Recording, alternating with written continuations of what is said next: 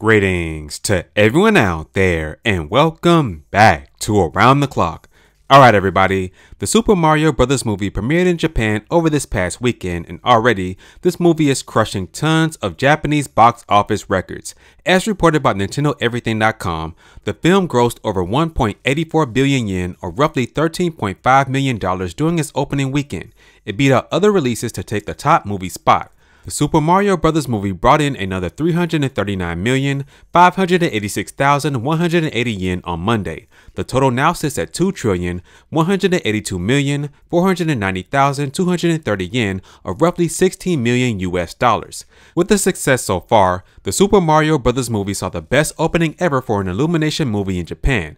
It outperformed the weekend debuts of Despicable Me 3 at $5.4 million, which earned 750 million yen, and The Secret Life of Pets, which generated 984 million yen, which translates to 7.1 million US.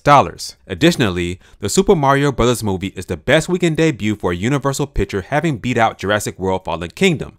Jurassic World brought in 1.51 billion yen, which translates to $11 million in its opening weekend.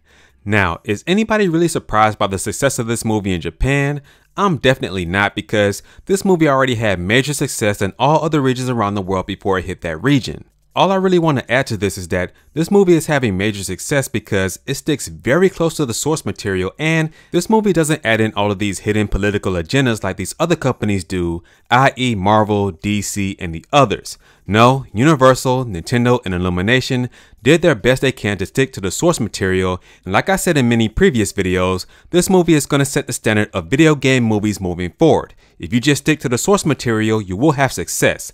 Now, they won't be as successful as Mario because, let's face it, Mario is the most recognizable and most popular video game character of all time, but if you just stick to the source material, you will have success.